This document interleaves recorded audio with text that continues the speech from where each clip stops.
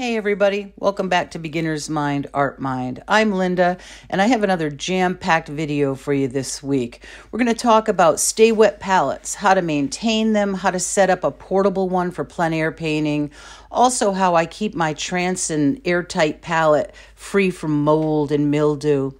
My husband and I go down to the Connecticut River to do some painting, and we take you along with us. So grab a cup of coffee or tea, sit back, and enjoy the video. The current state of my Stay Wet palette. This is the Masterson's Stay Wet Handy palette, and mine is looking pretty gnarly. It's even got some rips in the paper from where I scraped it with palette knife. I've been using this sheet for quite a while, so I thought I would show you how I freshen up my Stay Wet palette. So I've had a fresh sheet of their Stay Wet palette paper soaking in this sink in as hot a water as I could get from my faucet for about 15 minutes. And then this I will rinse out.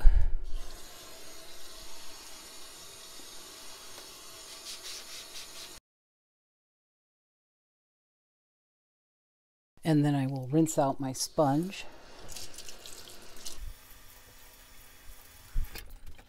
What I used to do with my sponge to keep my paints from going bad or getting moldy, especially the M-gram gouache that has the honey in it, was spray my sponge and paper with the hydrogen peroxide. But I found that the hydrogen peroxide was eating through my sponges and weakening the paper really fast. So now what I do is I take and sprinkle. I need to get this a little wetter. I squeezed this out a little too much. Just lightly squeeze it. And I did do this with distilled water and experimented both ways, but I found that with the vinegar, I don't need to use the distilled water. So then I squeeze the vinegar in there and still leave, I don't squeeze it tight, I still leave plenty of vinegar in there. And then in this bottle, I have a mixture of distilled water and the white vinegar, and this is what I spray my palette with in between painting sessions.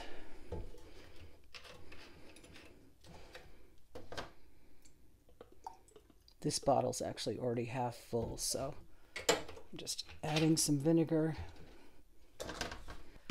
and top it off with some distilled water.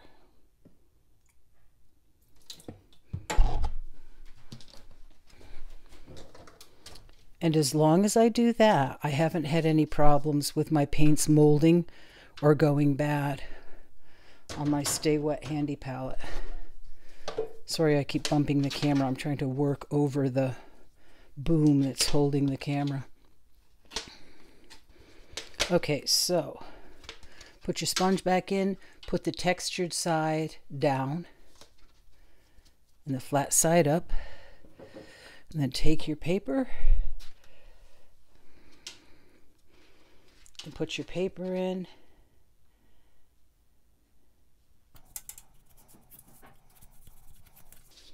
I rub it to even out the moisture, and if I feel like it's a little too wet, I can dab it. But I want to leave a bit of I want to leave enough moisture in there to keep everything nice and fresh, but not so much moisture that my paints start to spread out. And that's how I refresh it. Now it's ready to load up with my gouache. I love this palette. It works really, really well for me. I do have their larger size, two of their larger size palettes that I use for acrylics, but for gouache, I really like the smaller size. As a matter of fact, I just set up a homemade version for my Alla Prima Pochade box. This is my Transin gouache palette, which I absolutely love for plein air painting. Airtight as long as this is on, watertight. I'm getting ready to load that up. So I carry my paints in this, and this fits down in the bottom section of my Pochade box. And I took a graph tint pencil case and put one of the Stay Wet palette sponges in the bottom and cut a sheet of the Stay Wet palette paper to fit in there. And seal that up. There was a hole in the back, so I covered that with duct tape. And then what I do is I open up that so I have access to my tools. I put that like that. I open this up so I have access to my paints. I can either leave it in there or put it up on there. That's my setup. Works really good. I love the Masterson Stay Wet palette setup, especially for making your own. There's actually a little magnet on the side here that's meant to hold this little door up, but it works perfectly for holding my metal palette on there. So this is where I keep the paints, and then when I'm mixing the colors, I mix them on here. And because it's a Stay Wet palette, I can use my mixes for longer. And there it is. Hubby and I came down to the Connecticut River in Brattleboro to do some painting. I should have taken a picture for when I first started and along the way.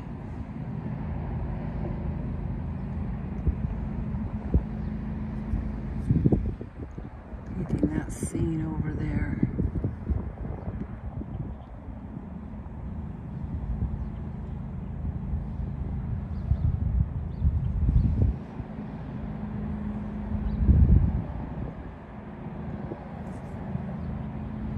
My M-gram gouache and a couple of Holbein colors. My homemade Stay Wet palette. My Alla Prima Pochade box. It's an absolutely beautiful day for painting down here.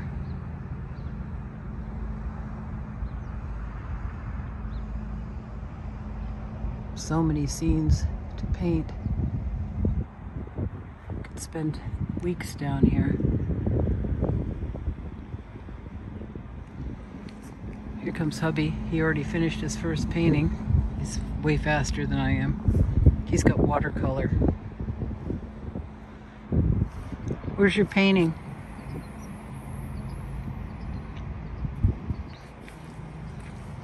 There's his first watercolor of this scene. He's good. He knows how to stay loose. Loosey-goosey. What's that? Loose like a goose. Loose like a goose. Okay, gotta get back to it. Oh, this is using those sun clips for the Alla Prima Pochade with the panel for shade. I'd be lost without it today because the direction that I'm painting in is right into the sun, and it would be blinding. That's a good example of how well this shades your panel. Further along.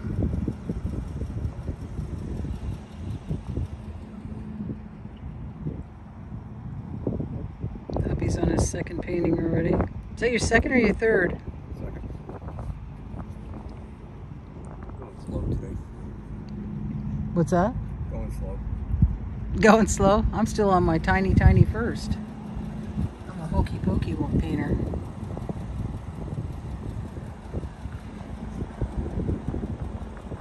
That's what my palette looks like.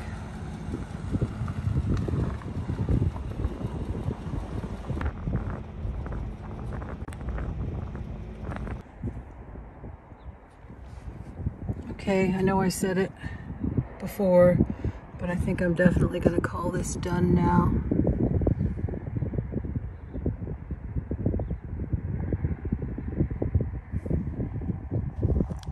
Really had fun doing it.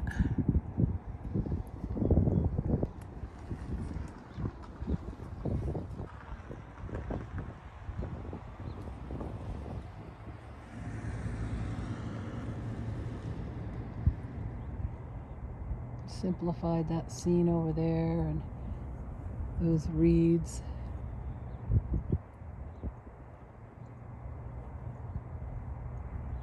Beautiful day down at the river.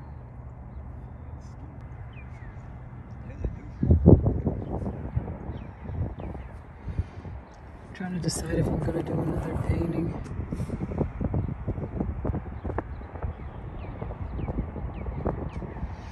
Boy, it's beautiful out. So beautiful.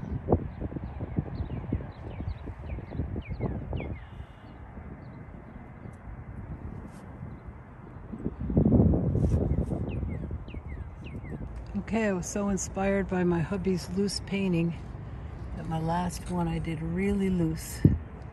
Really enjoyed it. Did it way faster than this one, and now it helps me to see that this one is way too tight. Way too picky and tight. I really love that one. Super loose. Those reeds over there. Yep. Very fun. My husband's work inspires me to stay loose.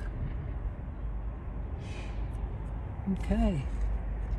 What a fun way to spend the morning down here painting. You all done painting, Bubba? All done. All done. Oh, that was fun. Glad I brought my sun clips for the top of the Pochade box. It worked really well.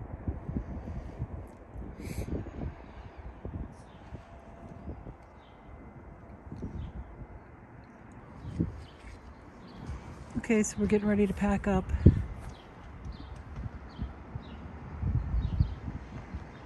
Those are the two I did today, and those are the two of the crocuses that I did on Easter where I got rained out. This one actually got rained on so bad I never finished it.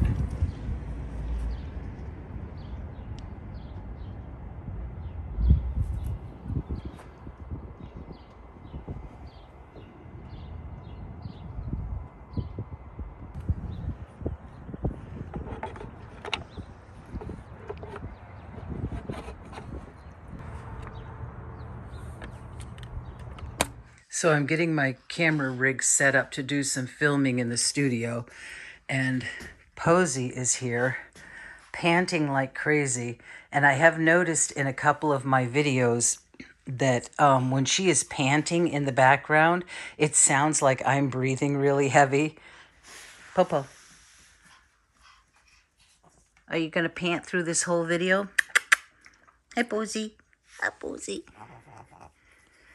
Anyways, so if you hear her panting in the background, it is not me breathing heavy. It's my dog. So these were the paintings that the plein air paintings that I did the other day. I did these on Easter Sunday, and these were done out in the front yard of our crocuses. And if you saw that video, you saw that it started to rain, and this one was getting so wet and so rained on that I didn't finish it. And this one was just rained on a little bit because I covered it with a towel. And then we went down to the Connecticut River and I painted those two. So then I came home and I had left my palette and my homemade Stay Wet palette in my Pochade box. So what I do usually is either when I get back or within a few days, and I clean them off. I rinse off the lid if it has an accumulation of paint. And if I need to, I take a little container of water and clean off the edges of my palette here, just to keep things clean.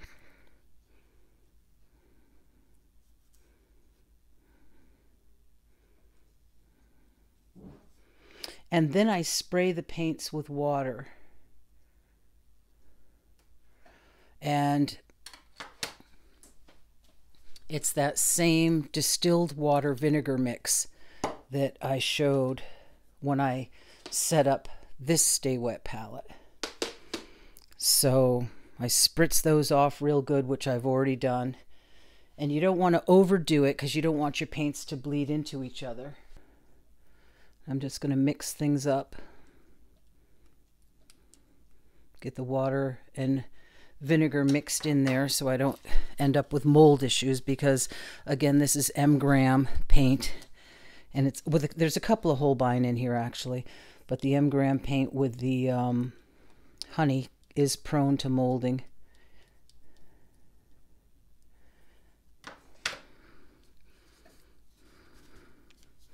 And the vinegar, if you think about it, the vinegar, it's like when you pickle things in vinegar, they don't mold, they don't go bad, they don't grow bacteria. And I have tried clove oil, which burned a hole. I put clove oil on a cotton ball and it burned a hole in my palette, in the plastic in my palette. And I tried alcohol, which is actually really not good to be spraying alcohol and breathing it in. I can talk about that in another video. That's part of why I stopped painting on silk with alcohol-based dyes, because it's really not good for your health. And some people use hydrogen peroxide watered down. I tried that. It didn't work for me. I still got mold on my paints. The only thing that worked for me was using distilled water and vinegar.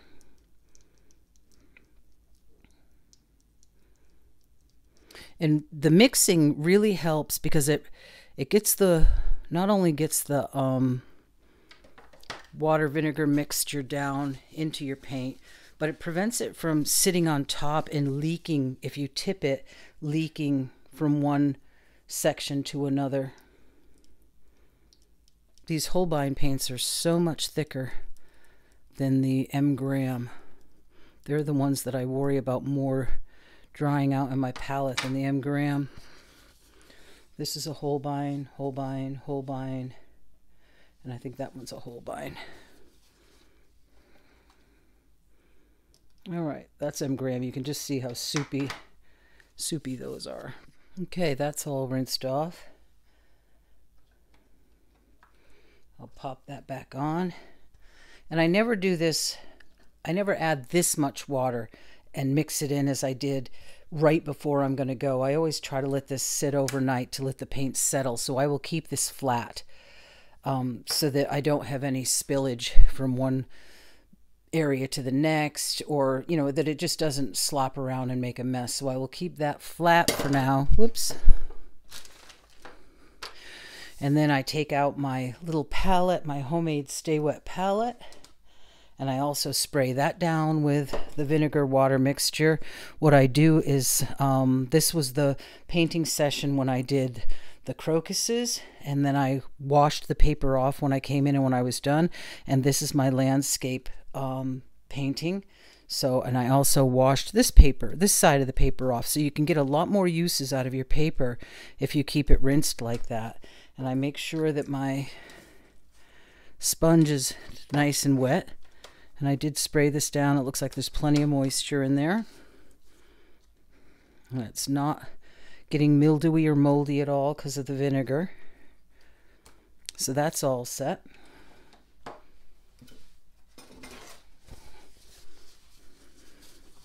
So I can close that back up. And these two items, this is what I made my palette out of, a Derwent pencil box. So those two items are ready to go back down with my Pashad box. Then I also do the same routine with this palette, which isn't loaded right now. I may actually be loading this today because I might do a painting with the Turner acrylic gouache, which is what I would use this palette for. Just make sure the back of the paper is wet, my sponge is damp, the edges of the sponge dry off much faster than the middle.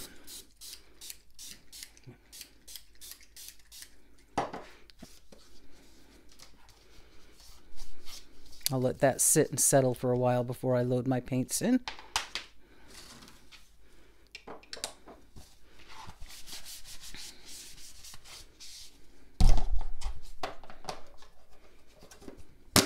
And that's ready to go. Okay. And I forget if I showed this in my plein air video or not, because I actually haven't edited that yet. But these are my favorite 4 paintings in this sketchbook. And look what I did. I painted them upside down. The sketchbook goes this way.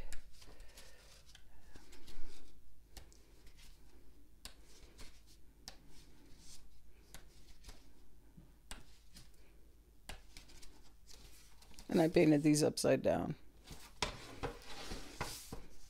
Oh well, such is life. I just got to remember now to flip it over when I do the next page in here to keep it going in the right direction. I guess I could just switch over, but that would get confused. Or is there a front and a back? Yeah, there is. So I'm going to flip it over. Okay, so now my palettes are refreshed. Let's see. Today I'm going to be filming a different video because I'm going to be doing some sketchbook flip-throughs. I'm not sure how many I will actually get. These 2 aren't even full. Not sure how many I will actually get. And because these videos aren't always uploaded in chronological order, this will probably end up being in a different video. If these do end up being in different videos, I will put a link in the show notes below to the flip-throughs so you can easily access them.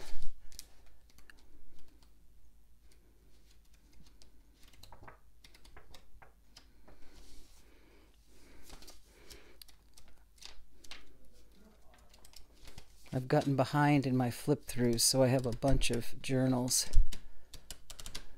Oh, look at that. There was one in here that I did upside down too. Where did it go? Those 2 were done upside down. That's funny. Guess it happens. And then this one is a real mix of things.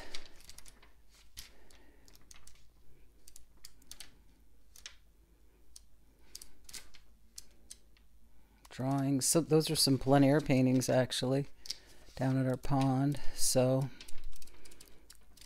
okay, so if these end up in a separate video, because I'm going to film this today, I'll put the link in the show notes below and you can go find those.